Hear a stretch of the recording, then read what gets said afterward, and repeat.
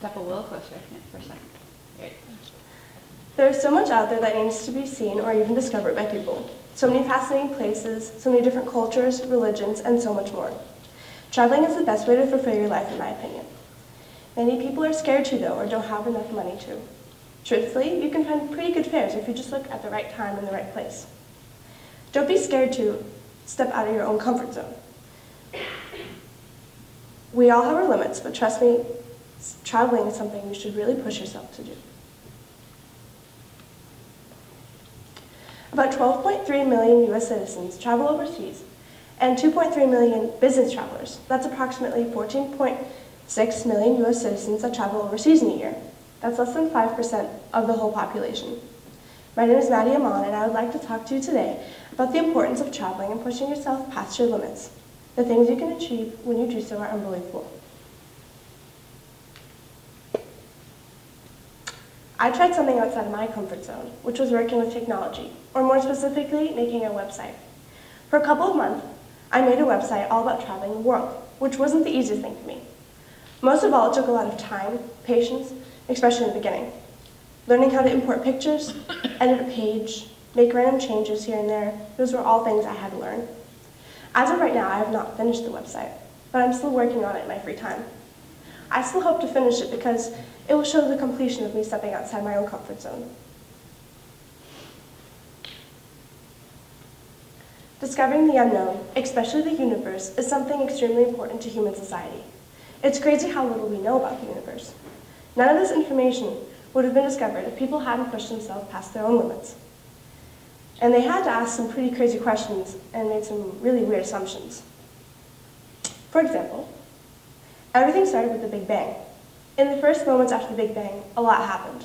Ultimately, our universe cooled down, things came together, it expanded, it cooled down, and so on and so on. At 380,000 years, our universe reached what scientists call the sweet spot. This is where the temperature was about 300 Kelvin, which is where electrons start pairing with atoms that then result in radiation escaping. This radiation can still be seen today, known as its afterglow, or as scientists call it, the cosmic microwave background radiation. The first molecular cloud was discovered in 1975. This particular type of cloud was made up of alcohol and only alcohol. In general, though, clouds are the building blocks to any stars, planets, or life at all. These clouds are scientifically called comets. Scientists also believe that there is a good possibility that life exists in the clouds of Venus. They found that the acid that makes up the clouds actually has water in it, which makes it habitable.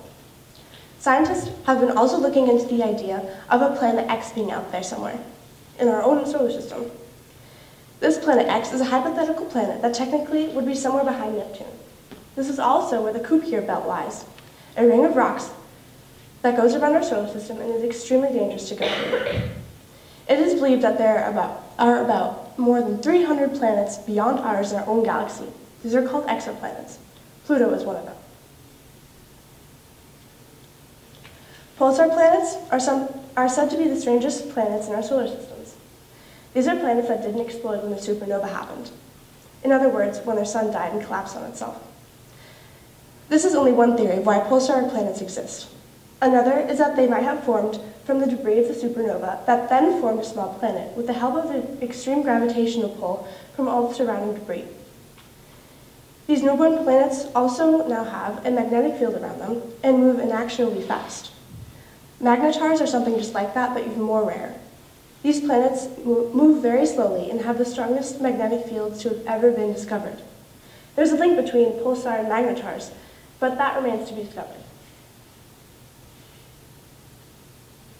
Ultraluminous infrared galaxies are brighter than any other galaxies, which are huge bursts of star formations.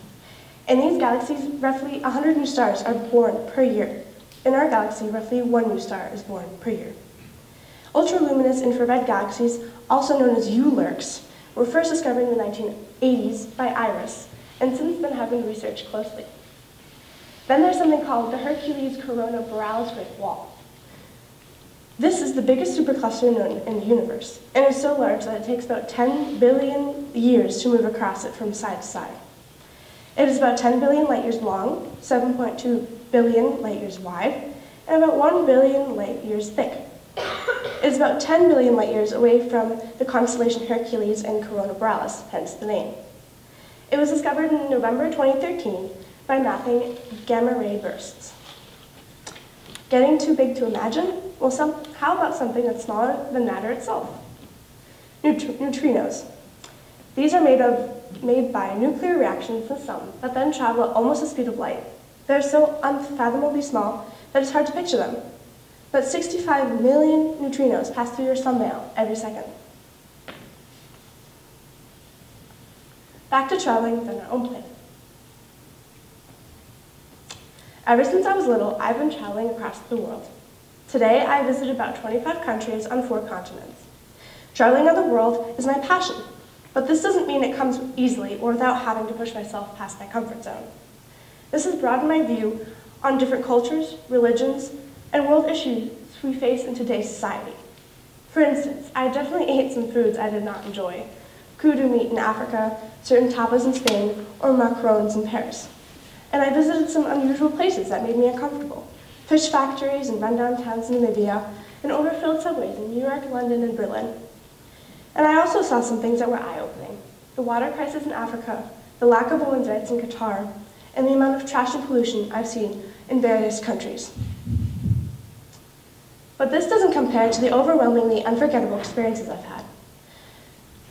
Ziplining through waterfalls in Mexico, skiing in the Alps, seeing the Eiffel Tower in France, the Leaning Tower of Pisa in Italy, the Acropolis in Greece, surfing, trapezing, and waterfall jumping in the Dominican Republic, and seeing wild Africans in their real habitat in Namibia, or even experiencing the nightlife of the richest country in the world, Qatar. All of these things and many more are things I won't ever forget and no one can take away from me. As Karen Salmonson once said, collect moments, not things. I can't emphasize enough how important it is to push yourself just a little bit more.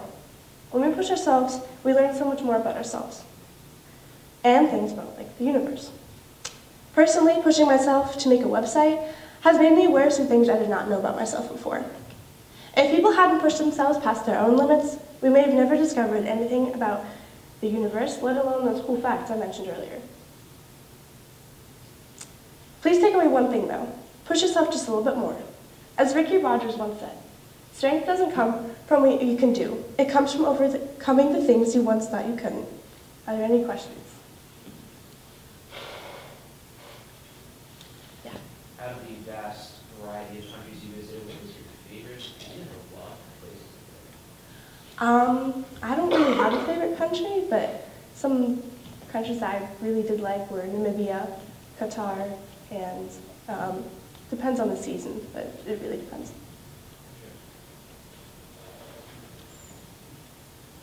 Okay, great job.